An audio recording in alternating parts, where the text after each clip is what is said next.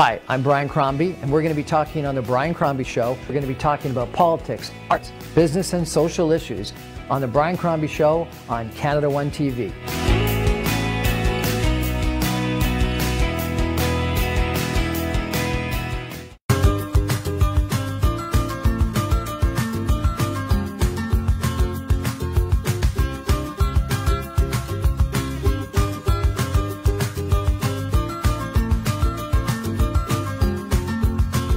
Good evening, everyone, and welcome to the Brian Crombie Show on Canada One TV. So today, Mark Borkowski has been in the mergers and acquisitions business for 35 years. He's the president, CEO, founder of Mercantile Mergers and Acquisitions. He's the guy that I know in Toronto that knows more, Canada, frankly, knows more about what's going on in the M&A space than anyone else. Mark, congratulations on 35 years. Thank you. Still here. Fantastic. That's impressive. Looking forward for the next 35. I can imagine. Yes. You and I both are looking for the next 35. Yes. So, I wanted to have you on because there's a lot of people in Mississauga, a lot of people in Toronto that have got businesses and want to know how to sell them. And they're saying that one of the biggest challenges, interesting enough, in the next couple of years is going to be succession. That people, have created a bunch of wealth, have created small businesses, medium-sized businesses, and then what do they do with it? Do they give it to their kids? Do they sell it to their employees? Do they sell it to a bank? Do they, hire you? So let's talk about what you do if you've got a small or medium-sized business and you want to, realize some cash out of it. You want to crystallize your money. There are thousands of businesses in the GTA. The majority never sell. Less than 50% of all businesses end up selling. Really? So what the other half just seem to go away or wind up. Every opportunity presents itself. There are a sea of buyers looking for private businesses. There is an incredible amount of money in the system looking to acquire small, medium, large businesses. The bigger, of course, the better. Unfortunately, most owners of small businesses do not connect with the ideal buyer.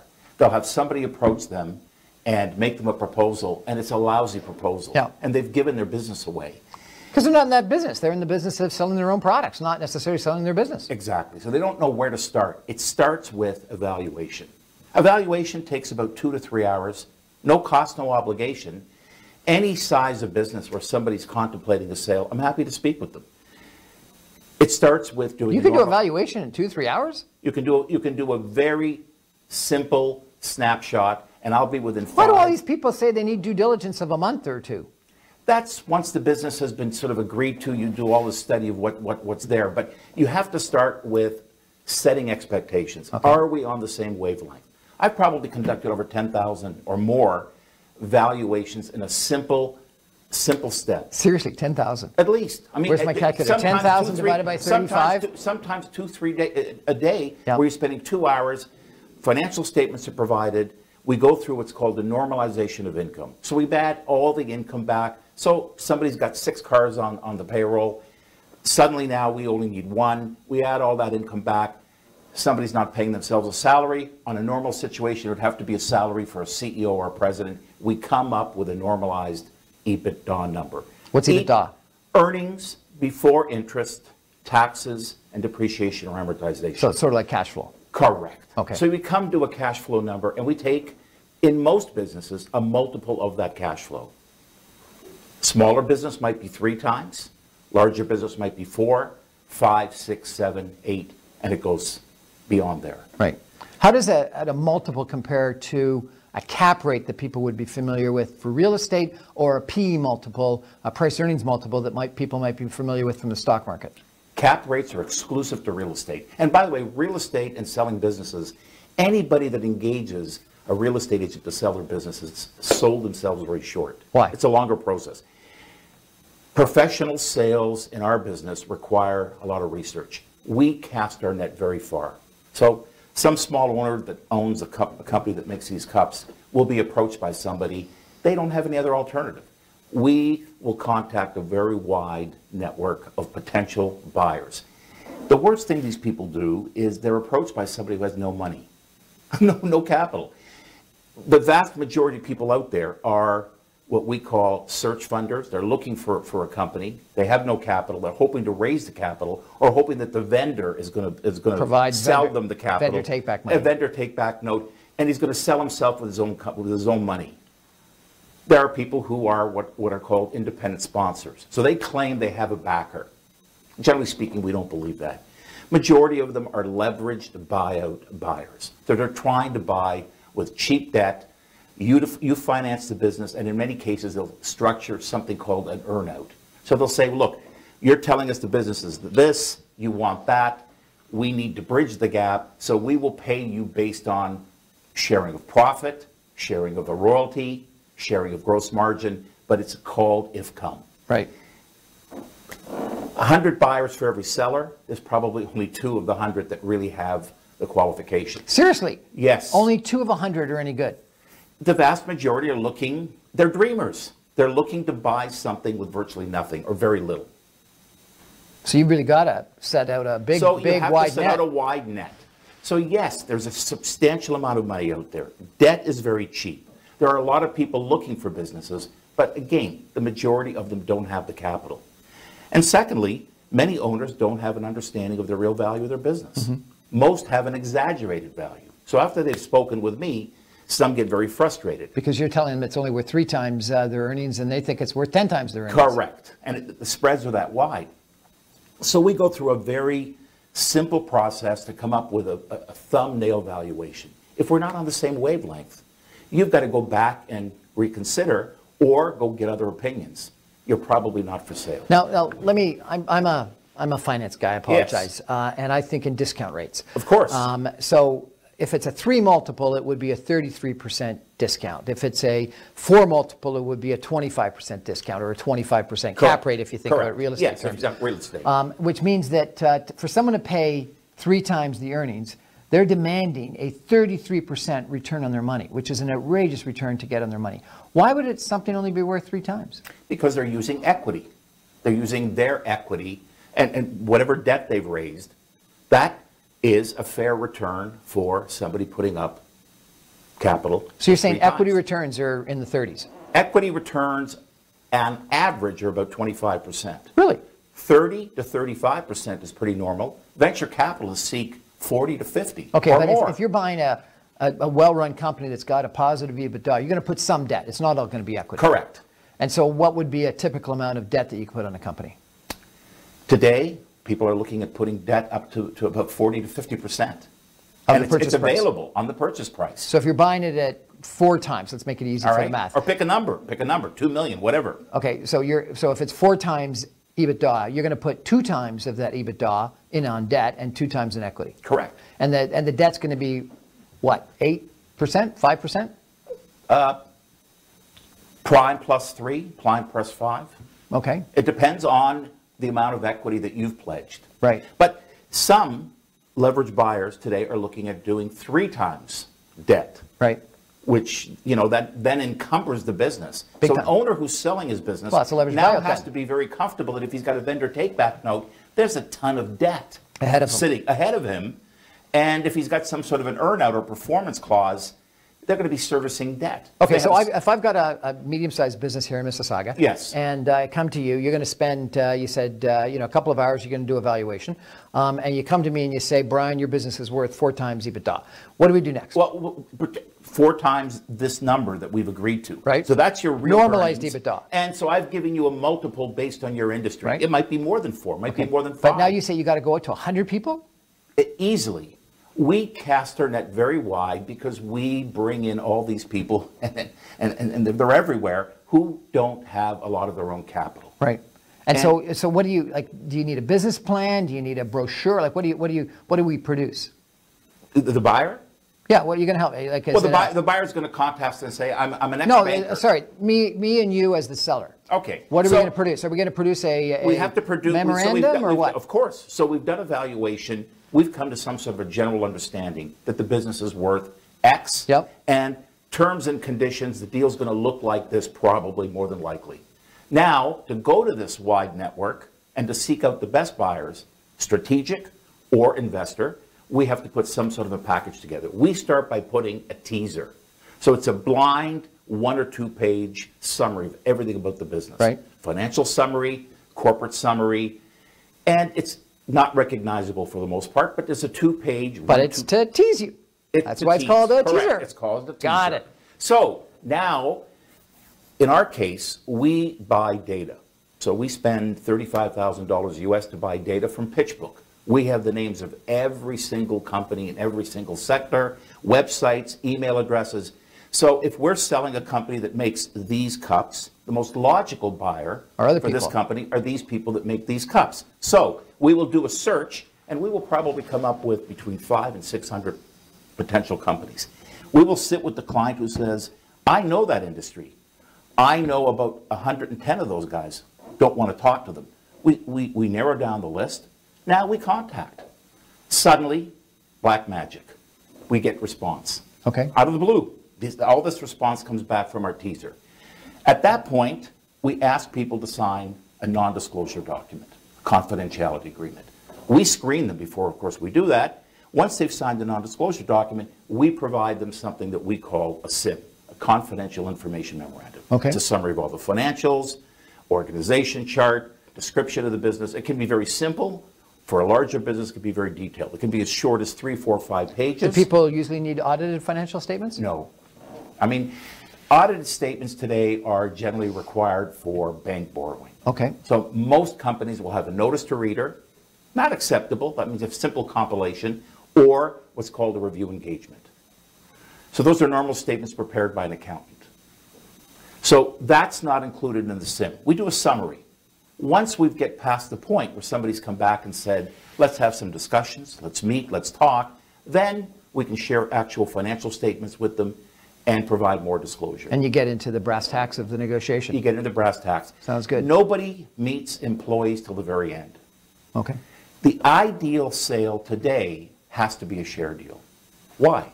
Every shareholder... No, let me interrupt All right, you. go ahead. We're going to take a break for some messages and come back more, and you can tell me about share deals versus asset deals. Right on. Sounds good. We're talking to Mark Borkowski, the president, CEO, founder of Mercantile Mergers and Acquisitions, about mergers and acquisitions, particularly about selling your small and medium-sized company if you've got one, and or frankly, listening to this, probably some of you are thinking about how you could buy one of these companies, because I think a lot of us, have that dream of becoming an entrepreneur and owning a small or medium-sized business. So stay with us. Listen to these messages, come back in a minute, and we're going to talk more to Mark. And I'm going to ask him about, how big this market is, because I think it's huge right now. Private equity people, venture capital people, and a new thing that you and I want to talk about, ESOPs, employee stock ownership plans. Stay with us.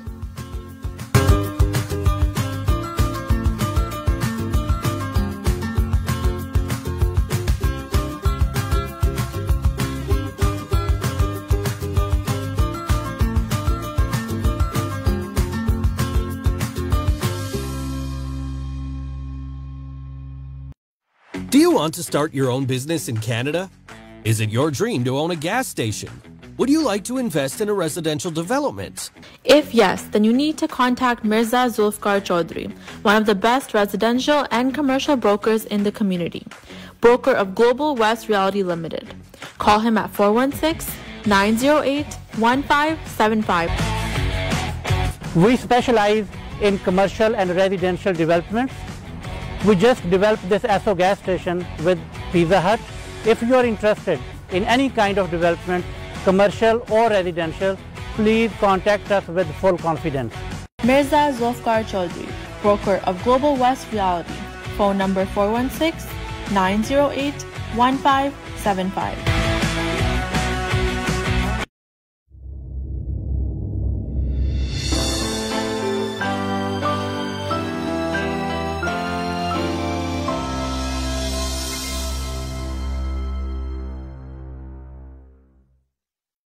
Hi, I'm Brian Crombie, and we're going to be talking on the Brian Crombie Show. We're going to be talking about politics, arts, business, and social issues on the Brian Crombie Show on Canada One TV.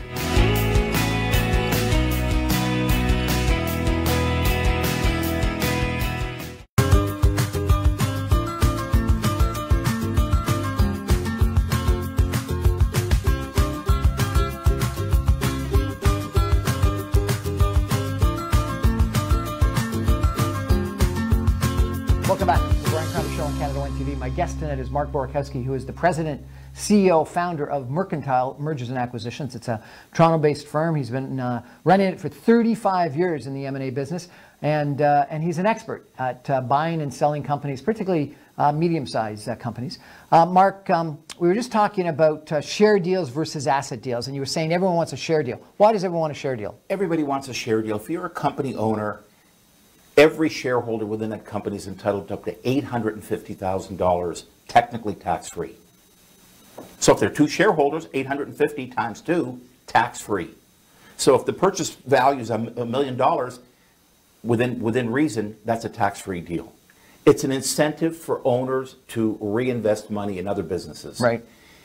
Currently, the government, federal government, have been talking about getting rid of it because it's a very big deficit factor on the balance sheet of the federal government. And you're saying if they sell an asset, they don't get the $850,000. They get nothing. Really? So, and they're actually, the proceeds from an asset deal, and this is very important, the proceeds from an asset deal are taxed at the income level. So if they've made $1 million, they're going to be taxed at 52%. Versus in a share deal, the first $850 is tax-free, shareholders, and then tax-free. after that, it's at capital gains tax rate? Correct. I mean, you've got to do a share deal. So buyers want to buy assets because they don't want any history. When you buy shares, you're buying all the employees' history, their severance obligations, if there are any. You're buying any potential stories of the back, lawsuits, whatever, but all is disclosed. So it's a share deal. In an asset deal, there's one other liability. Now you have to sever employees. You have to give them the opportunity to become day one employees now under the new owner. Right. The new owner buys the name, but he changes the name from corporation to incorporated. So now you've got to sever employees. What if you've had an employee for 25 years? 25 times 2 weeks? If he's a manager, 25 times a month. And if you're working with some of the law firms that are suing people for wrongful dismissal and severance, it could be up to 3 months. So your advice when you're selling is always sell the shares. Always. And if you're buying, try to buy assets try to if buy the possible, assets. because you're not buying any history. Is this a active market? Is there much money chasing these deals? It's exploding. I mean, there is not enough hours in the day. There's lots and lots of money looking for all kinds of businesses. There's nothing to buy. So the private equity firms... Nothing to buy, or just too much demand for what's available?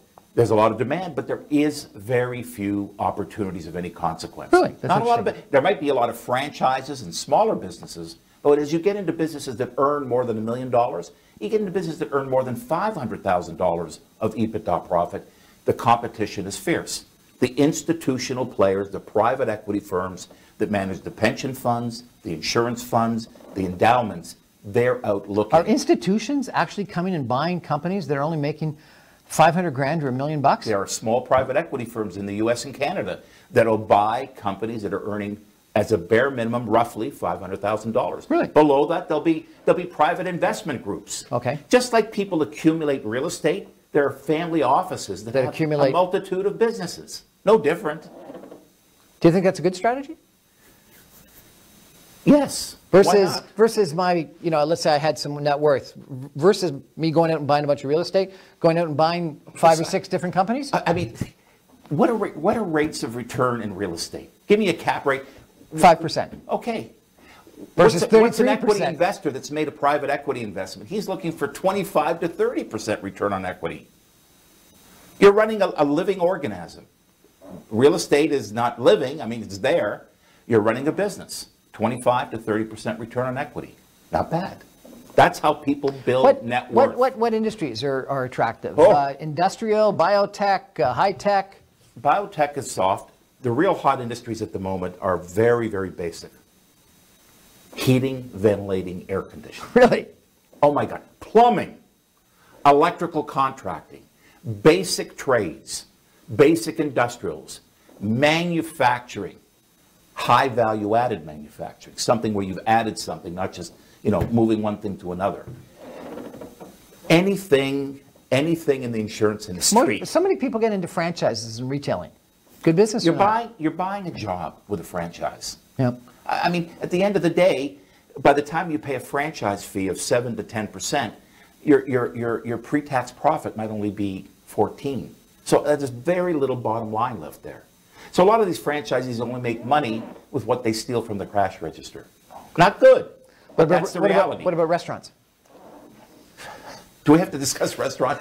Probably the worst investment that anybody could ever make. It's at the very, very bottom of desired businesses, although I used to be a hotel restaurant consultant. I know that. And people, I know that. That's why people used to say that it's the second owner of a hotel that makes money. It's the third owner of a restaurant that makes money. It's actually today the fifth owner of the restaurant, apparently. It's an awful business. You're working 16 hours a day. And, you know. And every Friday and Saturday night. Exactly. So those are not exactly very desired businesses. There are lots of restaurants for sale. I chatted with a guy the other day that said that he thinks the biggest opportunity coming to Canada in the future, and he said it based on his experience in the United States, is ESOPs, employee stock ownership plan companies. And he was saying that that about 10 years ago, 15 years ago, the United States put in place a regulatory system that incentivized employee ownership of companies. And Boris Johnson, actually it wasn't, it was the Liberal Democrat, the Conservative Liberal Democrat coalition that put in place ESOPs in the UK, and that they've taken off, both in the US and the UK. Billions of dollars, trillions of dollars of investment, something like 6,000 businesses in the United States that are owned by employees. Is that something that makes any sense in Canada? It makes a ton of sense. The problem is the current government legislation, federally, doesn't allow it. All the tax advantages of the US, London, UK, significantly different. So there's not a lot of incentive for an owner to sell his company to his employees.